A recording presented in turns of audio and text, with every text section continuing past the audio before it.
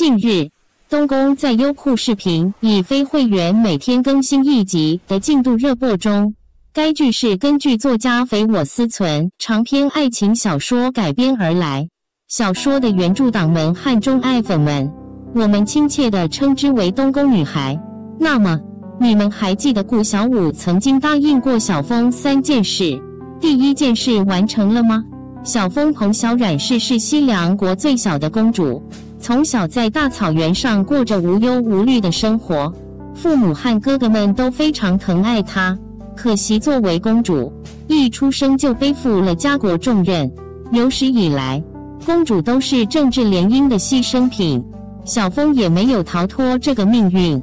小枫有一个师父顾剑为谦降世，顾剑武功高强，可以保护小枫，在朝夕相处中也爱上了小枫。而小枫对师父的感情是依赖，是朋友间的信任之情。小枫不想要和亲，他就找顾剑带他离开，却被顾剑拒绝了。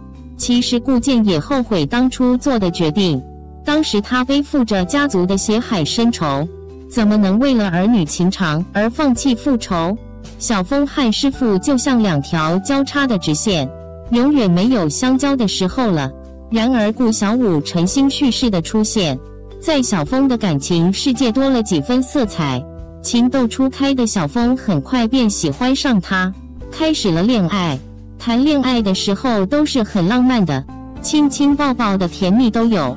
最浪漫的一次就是小枫把顾小五带到枫树下，小枫问顾小五还记不记得答应过的3件事。顾小五回答当然记得。小枫的第一件事就是让顾小五为他捉100只萤火虫。